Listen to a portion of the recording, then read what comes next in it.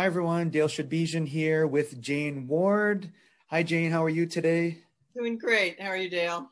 Great, thanks. We're talking about our upcoming Cape Cod Technology Council event on air quality. It's a special event that the team's been working hard on. Had a lot of requests about it. It's a real big issue.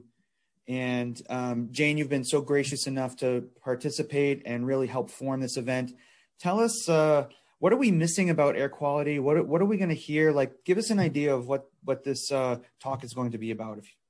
I think the main reason we're focusing on air quality right now is the COVID pandemic has really highlighted the danger or the risk, maybe sounds a little softer, of people meeting together indoors, and particularly in closed areas that may not have good ventilation. And over the last year of this pandemic, we've noticed that when people get together in groups indoors, there seems to be a much higher incidence of super spreader events of this virus.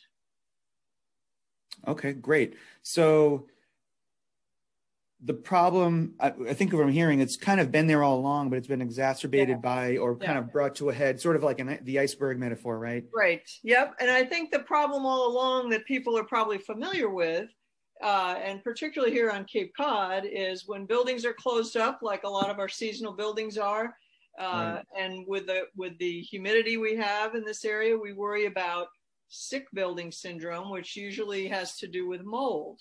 It can also have to do with other indoor air problems, such as other infections. The flu can be spread when people get together indoors in the winter.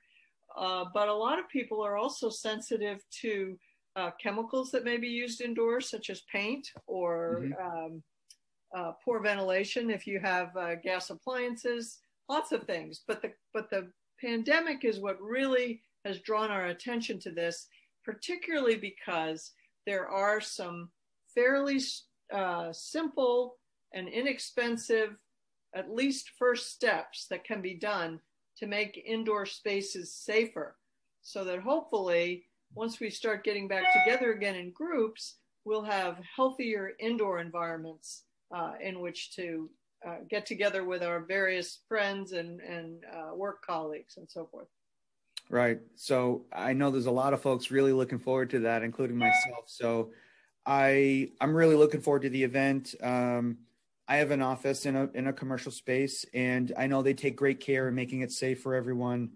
But this is definitely on everyone's minds, and I can speak for the business community and the tech community. We really appreciate having folks like yourself who dedicate, their skill, craft, brain cells into helping us solve these problems. So thank you. Great. Well, I look forward to it. All right, great. Looking forward to seeing you at the event. All right. Thanks a lot.